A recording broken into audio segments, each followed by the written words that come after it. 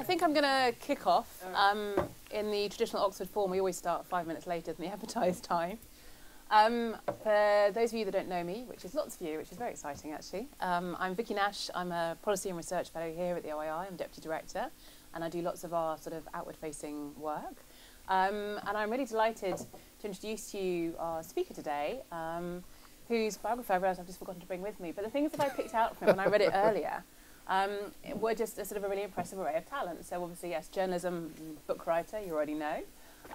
Game designer, avid gamer, I presume. Public speaker, you've done TEDx, I gather. TED? Sorry. Get it right. Done both.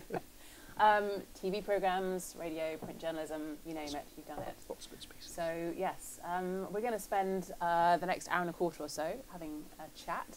I will probably talk to you for hopefully about sort of half an hour, 40 minutes, and then we'll open it up for Q&A. You'll see that we have our fine cameraman at the back, Arthur. We're basically going to record the first part. We will aim not to sort of record and broadcast your questions after, but if we have any interjections, obviously along the way, just be aware that that would probably be included in the webcast, and don't stand up and swear or offend the Queen or anything like that. That'd be great. Okay. So, looking at your publication list, and our sort of few books and journal articles and newspaper articles and things like that, it's quite clear that you've got a really strong interest in all things digital. And I just wondered, where did that come from? How did you start out on this course? So it all began in Oxford, as everything marvellous did. So I was a geek from when I was very young. I was of a generation that just had BBC Micros at home, which was very exciting for me because I got to print hello many thousands of times and things like that. But I came here to study English. And I went on to do sort of masters and a doctorate, sort of crossing over between literature and philosophy. But I was also a geek, and I played games, and I did coding, and I collaborated with people who were starting tech companies.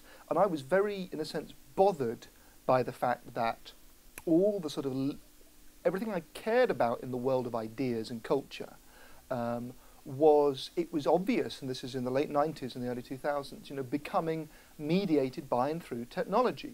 Sort of this was, the digital realm or realms becoming the home of culture, becoming the dissemination, the discussion, and so on and so on. And yet, there didn't seem to be much common ground or fruitful discussion between, on the one hand, the literati, and on the other hand, the geekerati. And I found this very depressing because, if you care about ideas, you want there to be, sort of as rich an exchange between them as possible.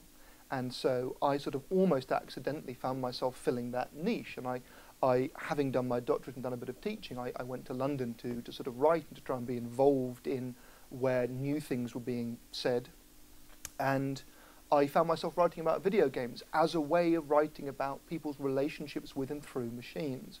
Games always struck me as, in one sense, a sort of a slightly prophetic realm of interaction, because they are, they're hedonic, or to put it another way, if you're not having fun, you very quickly stop playing. They're a very kind of pure and difficult test of engaging people.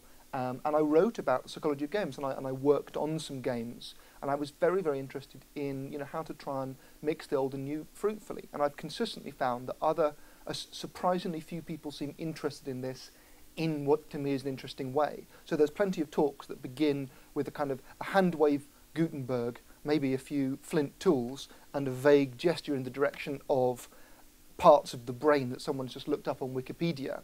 And then they've done human nature and history, and it's on to why Twitter is the best. And I wanted to have a lovingly critical relationship with technology, I guess. And so I've tried, and I don't know whether I've succeeded or not, but I've tried to be in a position where I can write about it and work with tech firms and work on products and try and sort of conduct what for me is a very interesting negotiation about what it means to use technology well, to live with it well, and to describe sort of how we're using it in terms that aren't totally denuded of historical or philosophical or even sort of artistic or literary context. It's a very long answer. All my answers went with this one. It's quite all right. I only have to ask 3 questions. I don't mind. You lovingly critical. I mean, that's a really nice way of putting this. I think it's certainly clear from a lot of your work that you you sort of embrace technology with an equal amount of maybe sort of, you know, fascination and trepidation. You know, you're not one of those, you know, we see them, those great utopians who think, you know, the internet's changed everything for the better and isn't life wonderful. You seem very aware of both, you know, sort of positive and negative potential, often of course, which go together. I'd be interested in talking about that a bit more, and I wondered maybe if we could just start with some of the work that you've done on gaming specifically. And now, it seemed to me that you clearly don't think that we take gaming seriously enough. Can you just expand on that a bit? So, I believe in taking games seriously, partly because it seems to me that games and play more generally are really, you know, quite a dominant model in how we relate to technology. That, you know, user experience design in some senses overlaps very heavily with the idea of play. I'm not trying to sort of totally erase distinctions here, but, you know, so I once described games, and I'm sure I wasn't the first person to do it, as an extraordinary species of reverse engineering. We evolved over hundreds of thousands of years to find certain things stimulating and engaging. Obviously, you know, learning is a big aspect, and symbolic learning, and the construction of shared symbolic means of, in a sense, allowing learning to be cumulative rather than just die with the individual, otherwise known as language. That's a pretty big deal in any account of, well, what's special about humans. And now we are, in a sense, building other worlds, building little environments expressly designed to tick our evolutionary boxes, to keep people engaged, playing, clicking, to serve up. And I'm not going to go into kind of neurobabble here, because I find it very depressing that someone sort of mentions dopamine on a stage and then they have the mantle of science clothing their fairly pedestrian observations about the fact that, big surprise, we think with our brains and our brains change when we think about something a lot. But I think, so gaming for me is profoundly double-edged. It's partly autobiographical, that I have found sort of in games astonishingly interesting experiences, you know, trying to describe interactive art forms, if you like, and these sort of social, these miniature worlds into which you go and interact with other people and do other things. And I've found this increasingly sort of, a lot of successful social media services, websites seem to me to, if you like, kind of gamify other elements of our life. A kind of horrible word there, but you take very hard, intractable human problems, and in a sense you conjure up easier, toy-like, playable versions of them. And this gets to the heart of something in tech for me. There's a lovely saying from Daniel Kahneman, the Nobel laureate for psychology, or economics, I suppose, for his contributions on behavioral economics, and he says that when faced with a difficult problem, we often substitute an easier question instead, often without noticing the substitution. And this is how we solve problems. This is how we, in a sense, model the world and make astonishing progress. But this is also, in a way, how we make a very dangerous switcheroo. So, difficult question, am I loved? Do you like me? That's pretty agonizing. Easy question, do you want to click like on this? Are you my friend online? No, difficult question, how many friends do I have? Easy question, how many friends do I have? And so on and so on. And so I'm interested, when I think about technology as powerful, as empowering, but at the same time as having this great threat that there is a speciousness to the opportunities it offers, I come back again and again to the psychology of sort of play and of pleasure and of engagement, to the casino-like dynamics of social media or Candy Crush, but to the, you know, the expressive potential of places like, of sandboxes like Minecraft, to, and I don't have a resolution on this, but I've tried to, I was very interested in World of Warcraft, I played it from when it came out. I made a lot of friends in it. It was an interesting social arena, and some of the people I met said it's a role-playing game, and that's awesome, because in my life I am an overweight man living in Gaston County, South Carolina, famed for diddly squat, whereas in this game I have a role to play. I am a tank, and there is a thing I do, like in a game of football or American football or rugby, and it is a shortcut to meeting people. We go, we play together, and then we talk about other stuff. We talk about Mark Twain, we talk about politics, we talk trash, but you know, we are, in a sense, doors are opened and we begin to interact. And so I'm circling around something here, I think, and perhaps too elusively, but for me, the driving force of sort of kind of making things fun, of making things engaging, of translating our world into the screen world in a way that is compelling / profitable / empowering, it seems to me, you know, an extraordinarily important set of questions. How do you make sure that these freedoms and connections are not specious or spurious?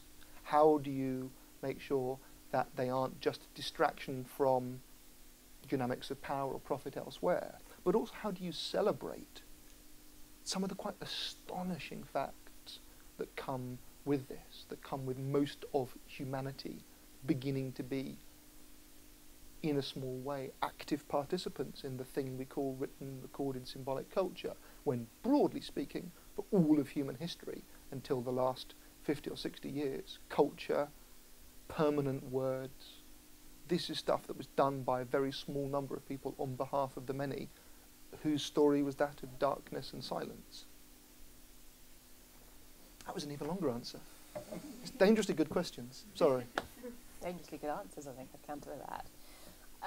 I'm struggling to know which particular nugget to pick out of it, but let's maybe start with one thing you mentioned quite early on, which is this horrible word you and I both dislike, you know, gamification. Now, you know, this is regarded, I think, isn't it, with some excitement across numerous sectors, ranging from, you know, education, you know, sort of the military, medicine, and for precisely the reason you gave, which is that if you can harness that. The power of these tools to make something compelling and rewarding and fun, you can maybe get people to, you know, have more of their sort of proverbial spinach, if you like, you know, you're sugaring the pill in some way. Now, I find it hard to see what your view is on that, because on the one hand, you depict it so beautifully, and yet on the other hand, I also see you, particularly in, you know, sort of the more recent books, you know, like Live This Book, saying, oh, well, actually, hang on a minute here, you know, those difficult things in life, like working out who your friends are, or working out, you know, who loves you, doing maths in school on a piece of paper, which might be harder and less fun than doing it on an iPad.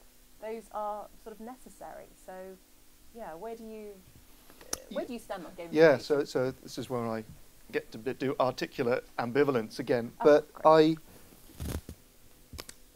fall off my chair trying to put the air conditioning on. The word is a problem for me, because it falsely suggests that there is a thing that games do that is easy to do and understand, and you can bottle it or schematize it and then sell it to people as an engagement layer to be applied to whatever, and that will make it awesome, and it will just provide a sort of potent extrinsic motivation profit. I still get emails. I did a sort of, I wouldn't say I helped found the field, but I think I did a talk at a moment when people were becoming interested in this, and still have people writing to me effectively saying, could you help me gamify this? Or you know, are you Mr. Gamification person? To which the answer is, I'm not. Go away. Although the easy answer might be, please give me some money. And, but, the thing I come back to is that systems of extrinsic motivation are necessary and everywhere, and sometimes they're rubbish. Grading and exams in schools from an early age up, I think is deeply flawed. It's a system of measurement, of course. It attempts to come up with, if you like, fair metrics by which we can see how people are doing. And there's an element of motivation in there as well. As far as I can tell, you know, it's largely governed by momentum and by the laudable but sort of very retrograde desire to be sort of scrupulously fair in the sense of sort of metrically verifiable. It doesn't really take into account the psychology of the last 50 years, let alone the last 20 years, let alone the last, you know, in terms of, well, what is motivating and empowering and interesting and exciting for these poor little blighters? And, you know, so I am all for trying to come up with sort of better and richer systems of measurement and extrinsic motivation, then I think we need them. My favourite Willie Allen quote from among many is 90% of success is showing up. And if people don't show up, they are absolutely guaranteed to fail. That's one of the few certainties. And I have seen in schools and with things like games and so on, that you can, so to speak, get people showing up and first crossing the threshold of a lesson or a piece of engagement. If there's something, if there's a juicy little carrot, carrots tend to work better than sticks. And we know from our experiments that you effectively want, 5 pseudo-randomized carrots to 1 stick, roughly, based on dolphin experiments and other lovely things like that. And of course we have a wealth of data from games. We should use this. We should try and come up with better systems. But these systems are not fixes. They have to be, if you like, architecturally integrated with well understood aims and objectives. What is education for? What should we be trying to teach these people? Is it really a good thing or a feasible thing that you should just collect more social data about people because that's what you've been told to do? And so, I feel that people reached towards this sort of magic wand, and it's another form of ignorance and lack of interest in for me, the really important and fascinating psychology of engagement, of human-machine interaction, of rewarding engagement, and of doing this magical thing where the extrinsic and the intrinsic do not cancel each other out, but reinforce each other, where, you don't just, intrinsic motivation is all very well as a sort of, yeah, everyone should just love learning. Well, yeah, great, yeah, of course they should, yes, and we should all, live long, happy lives and not smoke. But, we do need our nudges. We do need, sort of robust, rigorous and interesting psychological systems. We can do a lot with, I would say, a digital layer, with getting technology to handle the stuff technology handles well, not with technology as solution. But I've seen a real kind of lack of ambition and vision on this. Where is it being done well? Is a sort of follow-up question for me. I do think, people like the military tend to be quite good at this kind of thing, because when it goes wrong, dead people, and they have massive budgets. They've tended to be very good at human factors stuff, as it's sometimes called. And I think, Checklist Manifesto, human factors, aviation, high precision and high performance, data-led engineering, high-level sports. Some lovely companies. Quantum Black is a great data company in London who do stuff with F1, stuff with elite athletes. And there is a wonderful, wonderful marriage there of really good data and really good digital systems and big data, and a really rich appreciation of human factors and the way that extrinsic and intrinsic motivations interact. And some of the lessons they tend to have are, there is no one-size-fits-all solution, but like in good games, there are systems that allow different people to have profiles and find their level, find the motivations that work for them. We all need the extrinsics in our life, habit, environment, and so on. None of us acquires motivations that you're becoming, Mr. or Mrs. self-motivated. In a sense, we acquire, or do not, the life, the habits, the networks, the environment that enables us to flourish and pursue a task. So I'm optimistic when I look at, not the military, but, when I say it's a lot of stuff that's done around these elite organisation areas where they do take the science seriously. I would love to see that get through to social and democratic engagement, to education. And, education reforms, we're just leaving the Victorian era. So hopefully my grandchildren will begin to benefit from some of this. I can't let us leave the topic of games without asking you one of my favourite questions, because it enables me to go off and look at things afterwards. You spoke earlier about the incredible sort of accessibility now of culture, the fact that we can contribute to it, not just consume it. And to me, one sort of great expression to this is in gaming, which I think, games are a really great cultural artifact that we don't put them in art galleries or museums and things, but, they are amongst some of the sort of richest environmental and sort of social contexts that we create and engage in in very large numbers. What's your favourite game? Which of the best games do you think, sort of, if you were going to put games in a gaming museum as artefacts of culture, what would you put in? The Barbican did a gaming exhibition, which I gave some lovely little talks about games and things like that. And the trouble is there's autobiography here, isn't there? Because there's important games for me. When you go back and play them on emulation, you're like, oh my goodness me, Wolfenstein 3D is awful.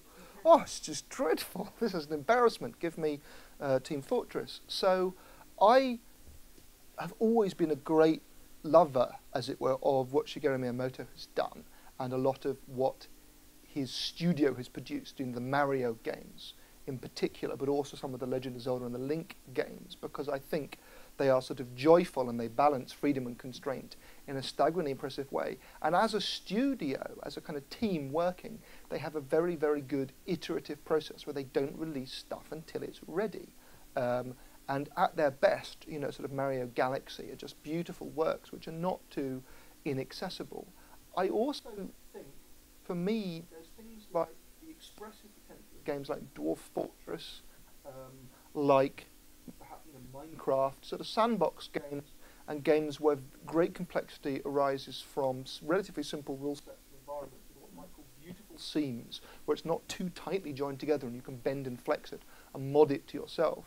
I mean, I'm most excited of all by, I suppose, the sort of modding community and what people do. I used to make what were called .mud or mud files for the Doom games back in the day when id or ID software released those. And I think if you look at, the trouble is a lot of this is it's first-person shooter stuff, which turns a lot of people off, and for good reason. Whereas I think a lot of the, if you look at Nabacular Drop and what came out of that, and what some of the sort of physics-bending games.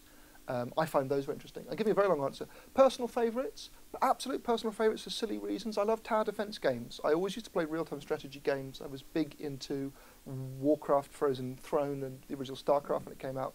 And I got too old, and my actions per minute is too low, and I can't compete really with any of the good people. Tower defence games are for old people who used to play real-time strategy games. You have a map, so you have a complete knowledge.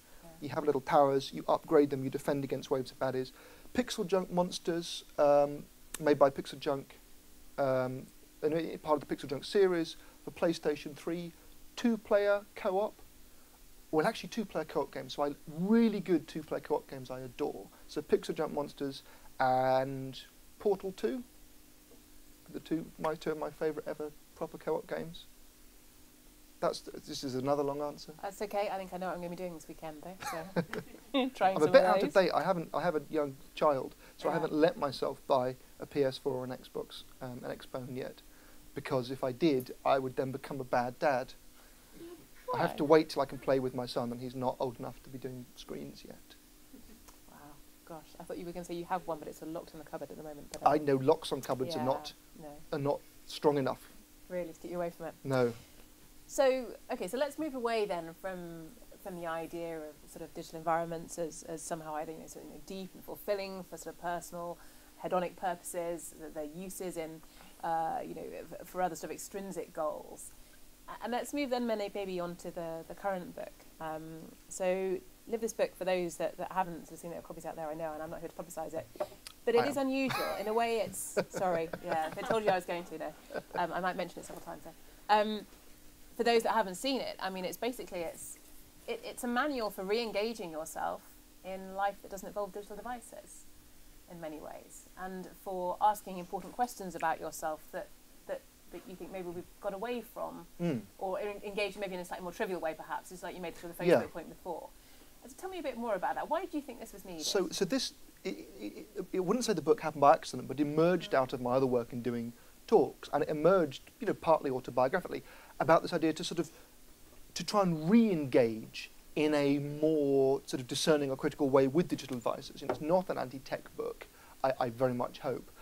I had been feeling that, in a way, a lot of the sort of economic models out there around some of the most successful digital platforms, by no means all, undervalue human attention. They're ad-funded.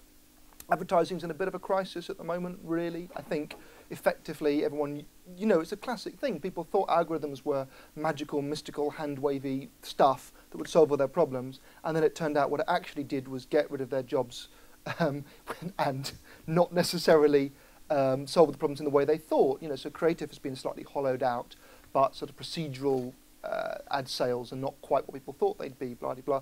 But I feel that human attention is grossly underpriced by a lot of the tech that's out there at the moment. I feel there's going to be a correction. I feel there's a correction going on with a lot of new services and the way they operate. I feel the way people are using tech is changing to put themselves, their concentration, at more of a premium.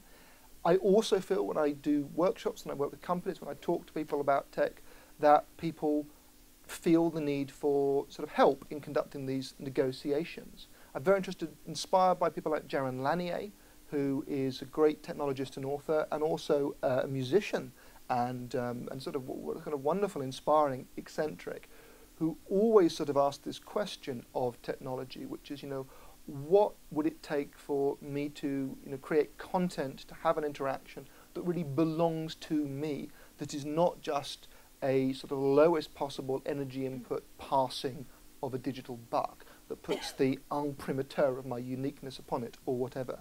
And I think I have became worried that a lot of tech for a lot of people at the moment was turning all their time into the same kind of time. That on the screens carried around, people perpetually had available from morning till evening on the same piece of flat real estate, the same services, and everything they cared about or worried about represented there. And that this is not nearly as good as tech could be, should be, or will be.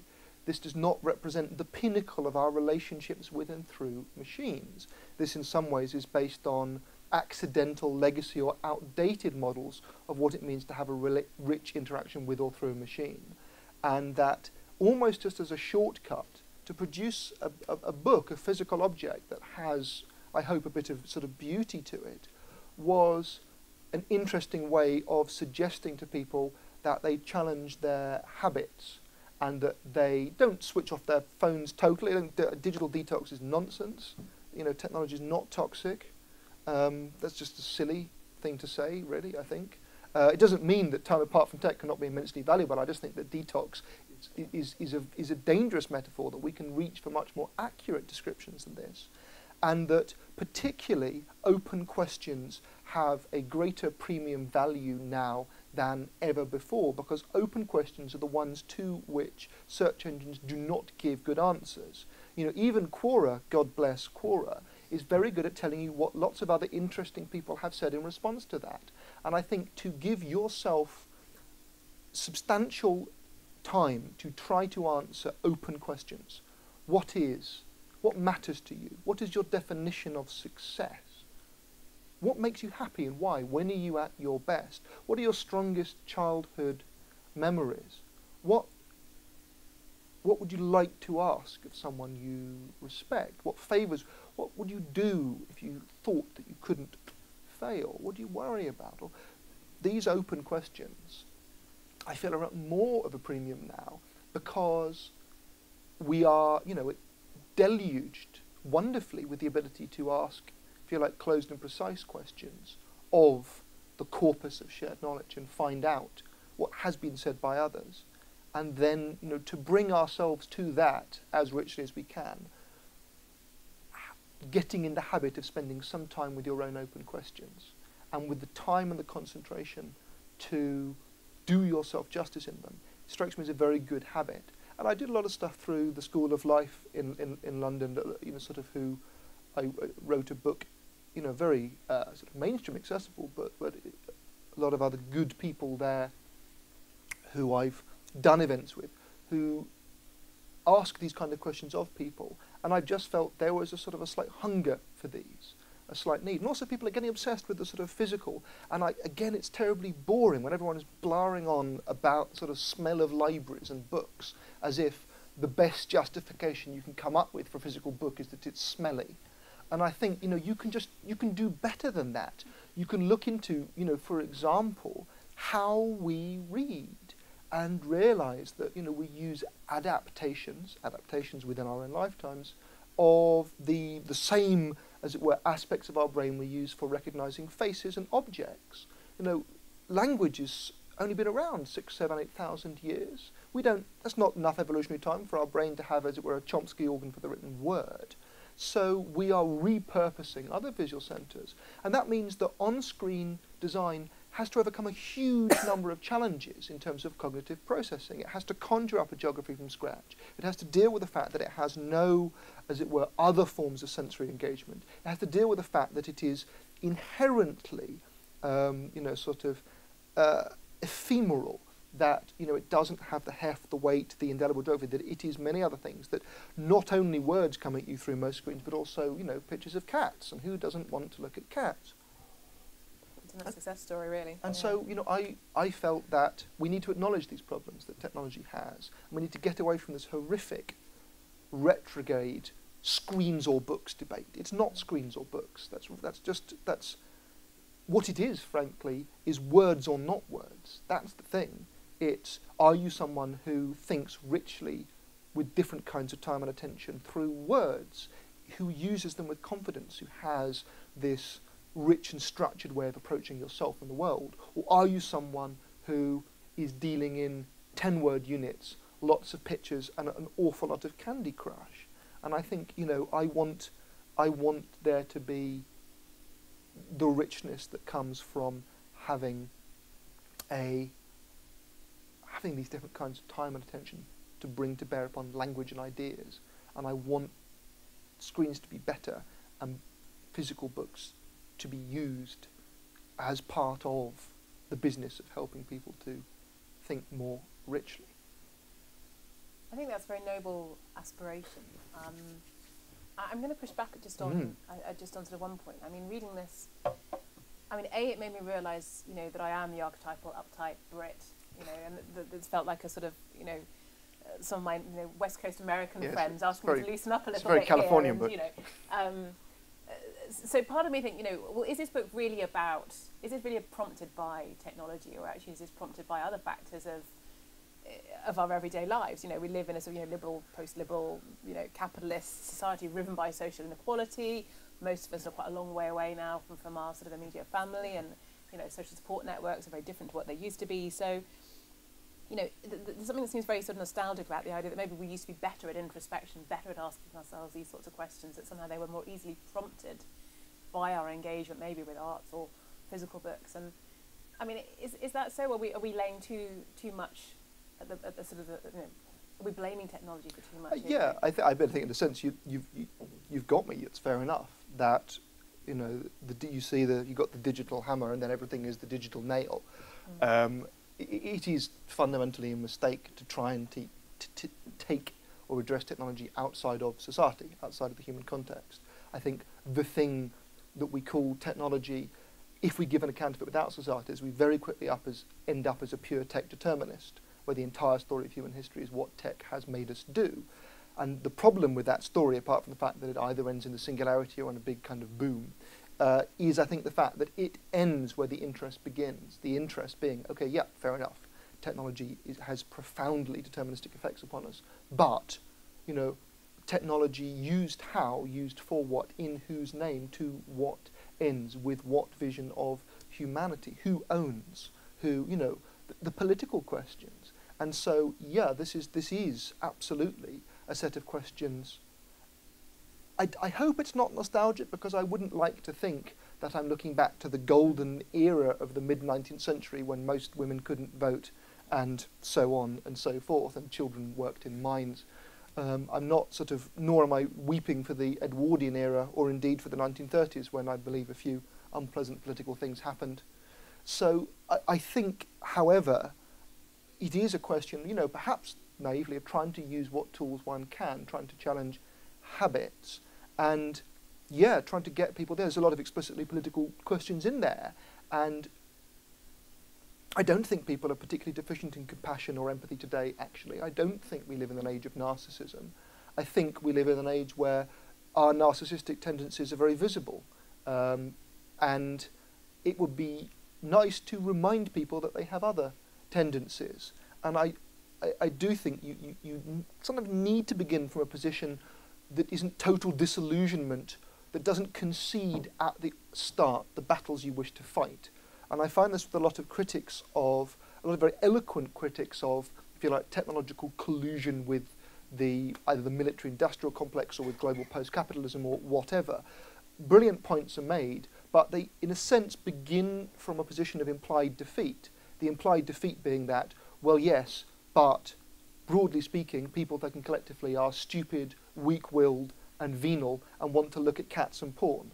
And I think, And I'm thinking perhaps of the, in many ways, very brilliant polemical writer Evgeny Morozov, who I've argued with about this, who says very important things, and I think, and changes his position to his great credit and evolves, but I think there is, to lose faith in people at the offset because of what you have seen them do is both understandable and very dangerous, because then, in a sense, your diagnosis becomes a prognosis, becomes a death sentence.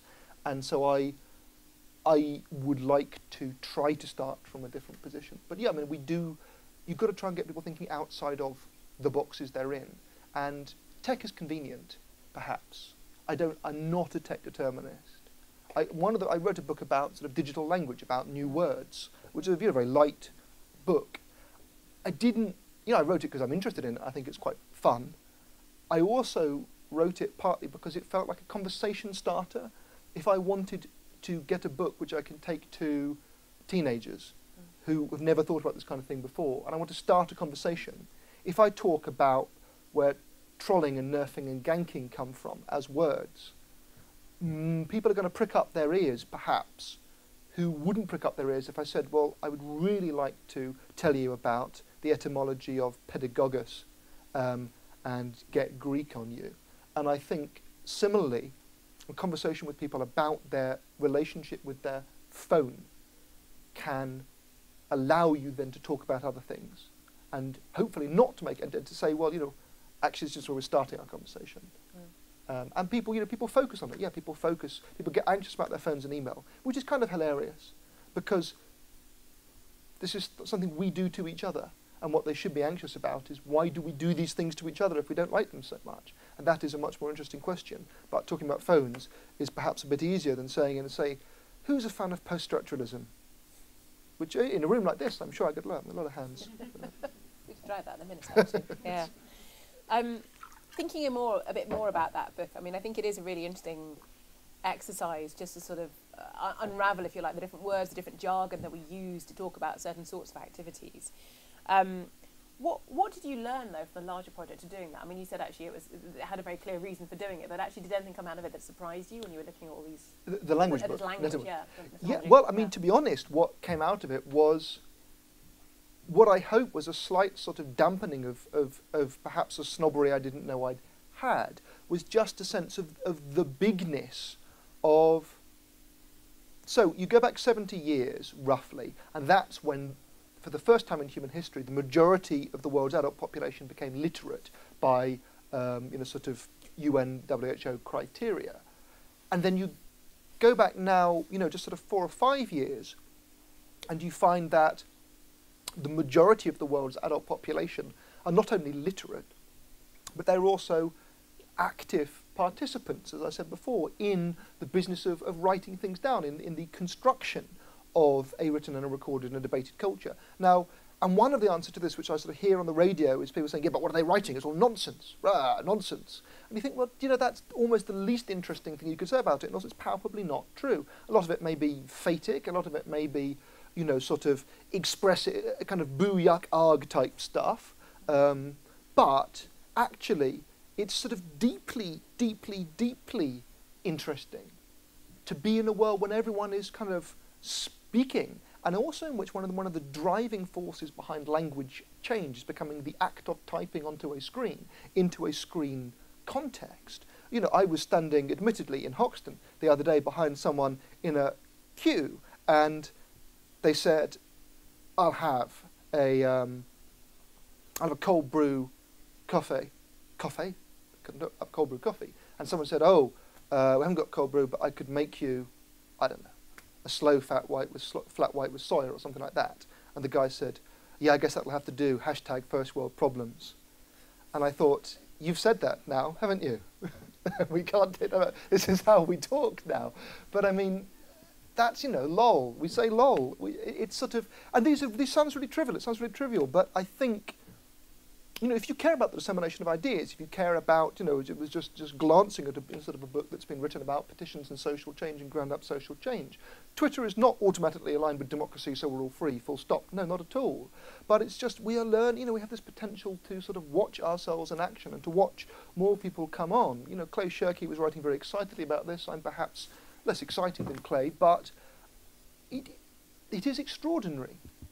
It is extraordinary to have, you know, this outpouring of words, to have this expansion of what we do with words, to do with how we perform ourselves to each other. It is an extraordinary thing to try and look at. It's an extraordinary opportunity. And saying it's extraordinary doesn't mean it's great, yay. It doesn't mean, and war will end, which is what people tended to say when the electric telegraph first crossed the Atlantic. Like, there can be no more war, because now we can hear a report of the people we're bombing. Yeah, that worked very well. But the bigness of this thing that we're going through, and of the mobile phone in particular, you know, the humble and Nokia 1100 and 3100 and now smartphones, there's more than one mobile phone account for every human being alive on the planet. And it impresses me most at the level of words, and at the level of image macros, I guess, which is, you know, like words with cats. But there's something very big that if you care about words and ideas, it would be almost sort of absurd not to be interested in. Yeah.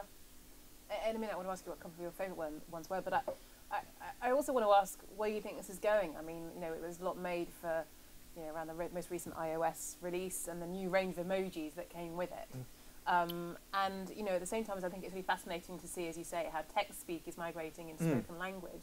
Do you think, you know, is there going to be something interesting to look at our graphical expression, if you like, of sentiments and emotions and relationships with a single the where's it all going or question. not, but yeah. This is the one you wish people wouldn't turn off the video. Sorry, and I didn't tell you I was going to ask this earlier. Yeah. No. No. I mean, you can't go through a tech talk without quoting William Gibson saying things about the future. I can hardly bring myself to say it again, but, you know, this idea that the future's unevenly distributed, that, you know, I think the more interesting corollary to that is that if the future is unevenly distributed, then somewhere else right now, our future is going on. And when it comes to the fine art of prediction, which generally is about as good as drunken monkeys throwing pins at a wall, you have to try and look very carefully indeed at what some people are actually doing right now. And with visual and textual communications, the text message, total accident, it's a, you know, it's a control frequency reserved, 160 characters, 140 message plus 20 control characters, reserved for telecommunications companies to test their system. Fair enough. Selfies, basically an accident. People were trying to get video calling going as a thing. It wasn't taking off. And it was sort of realized communally, you know, that the static photo was in some ways a more expressive marriage of control and restriction and expression. Emoticons, emoji, I mean, emoticons go back to Scott Fahlman, I guess, in 1982, but emoji were Japanese ultra-competitive mobile phone networks wanting to have something new because it was so highly competitive around the sort of, you know, early days of data signals, and somebody came up with 172 little faces in the sort of spirit almost of kind of sort of bitmap kanji, and that became a thing. So when one says what next, I mean, I think you have to look to what people are trying to do rather than what is theoretically or technologically possible. And, you know, when in terms of the language, in terms of what's possible, you know, the emoticons, which are all regulated by the one body. I love that. The fact that they're all, yeah, because it's not ICANN, it's the I can't believe I'm forgetting this, who regulate ASCII. The body who regulate ASCII. What's that? Yes, I think it is. Is it international standards or is it? Anyway, so I think we're ASCII 6.0 specification now, and in order for emoji to leave Japan and become global, they had to be written into standard international character specification, which means they come under the single ICANN-like not-for-profit international regulatory body. So all the emoji have to just be done through the one central not-for-profit thing. There's no, that's what makes them a language. And I think this is what makes a language. I suppose this is what I'm saying. This is what makes something linguistic. You know, image macros, and you know, I think some of the next stuff is language blending really, because I think that there is this greater and greater and greater need for what's sometimes called social steganography, the hiding in plain sight, the use of multiple registers, sort of privacy as control over layers of meaning and frames of reference rather than privacy as you can't have my data because everyone's got your data anyway. And I think linguistic blending is really interesting because it's something I see emerging, but particularly in China, Korea, but also in South America, perhaps and Turkey is very interesting there, as I'm aware of. And I think this is interesting because with it comes sort of it ties into the sort of transnational or franchise political movements where the hashtags and the political movements and the ideas behind them are sort of are themselves like a kind of expressive language.